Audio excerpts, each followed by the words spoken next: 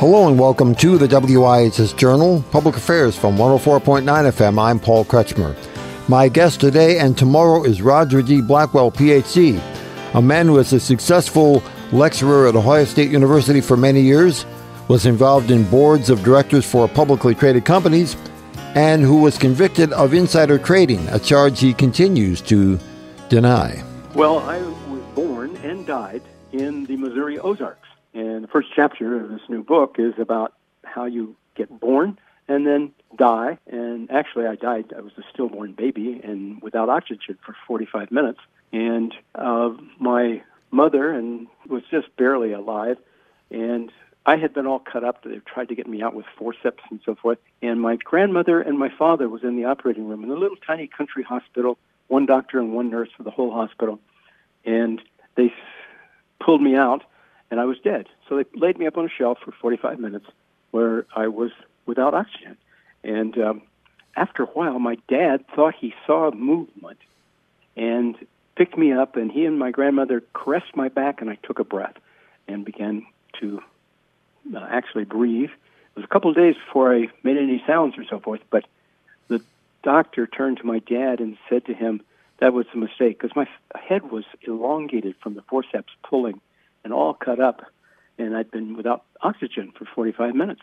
And the doctor said to my dad, you should have never done that. He'll be so brain damaged, that was a mistake.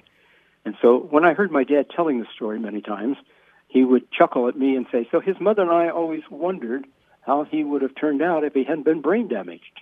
But actually, I was apparently not so brain damaged that I couldn't get a job and get a Ph.D. eventually. And so that's what I did for 40 years, is teach 65,000 students at the Ohio State University.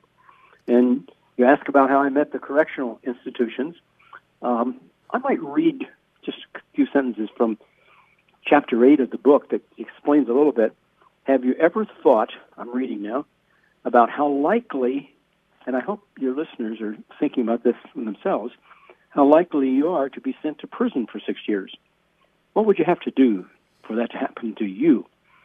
As I rode silently on the passenger side of my car through the rolling Appalachian Mountains on a cold, rainy January morning in 2006, I thought silently how I might have answered that same question in the past.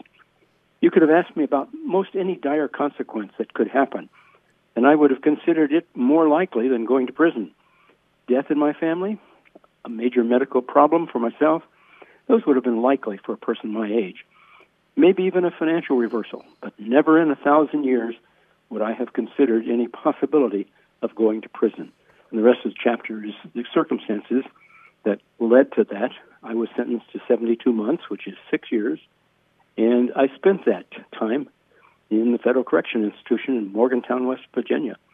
And I know it's Christmas coming up for a lot of people.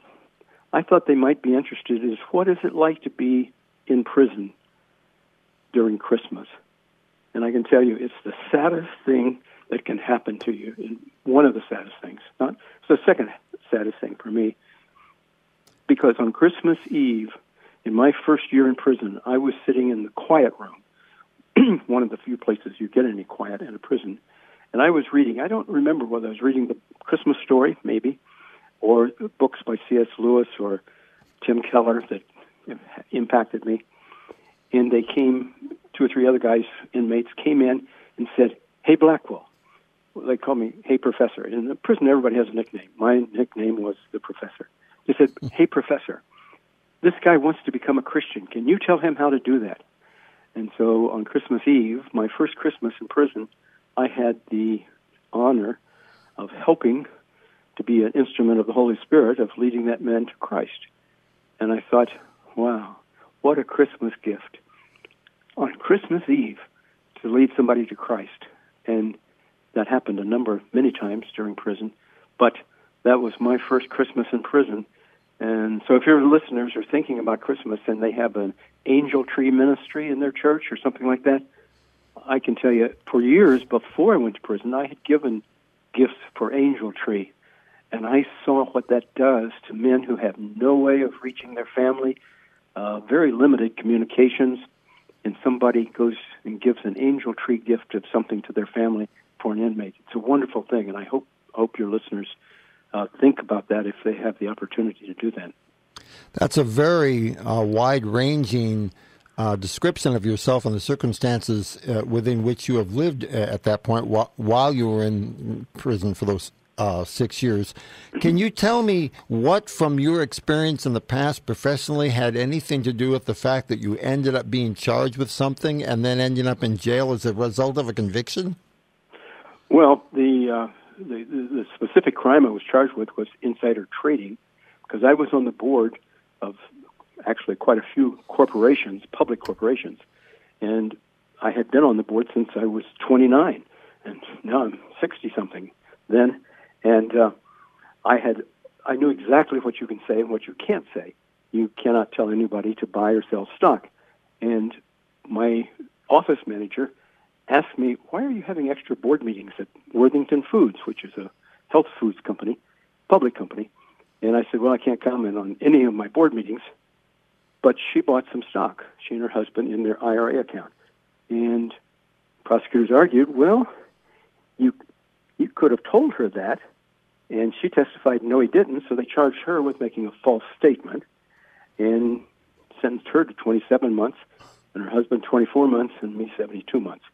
There was no evidence or anything, and during the sentencing, the judge even said, now, there were no victims in this crime, but I want it to be a lesson, so there can't be any restitution that I can ask for, but I'm going to sentence him $1 million. And he did. And he was right. There were no victims because there really was no crime.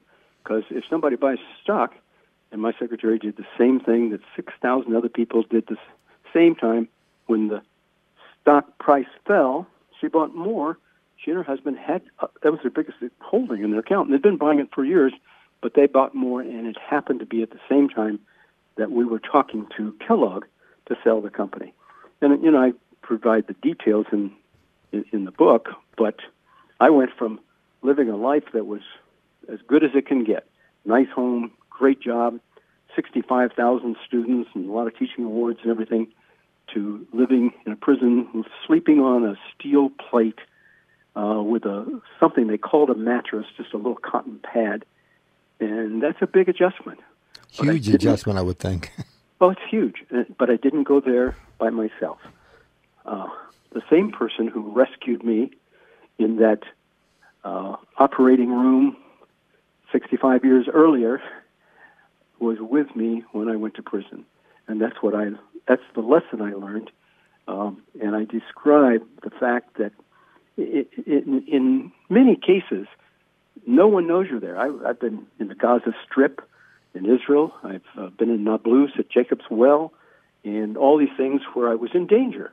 And I was mugged in South America by some guys with the knives, and nobody knew I was there. Everybody thought I was there alone, but I wasn't alone.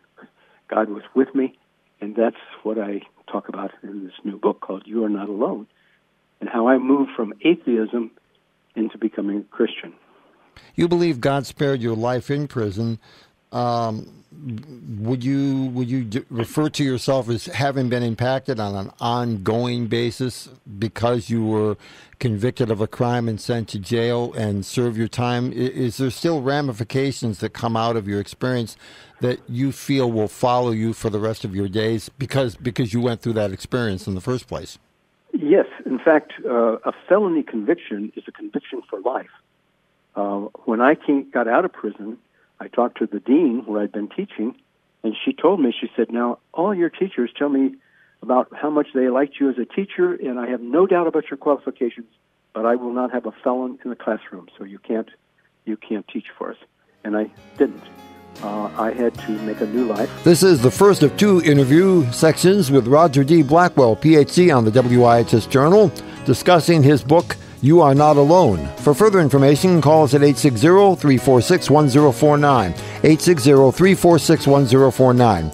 The opinions expressed are those of the participants, not necessarily those of the staff or management of the station. I'm Paul Kretschmer on the WIHS Journal, Public Affairs from WIHS.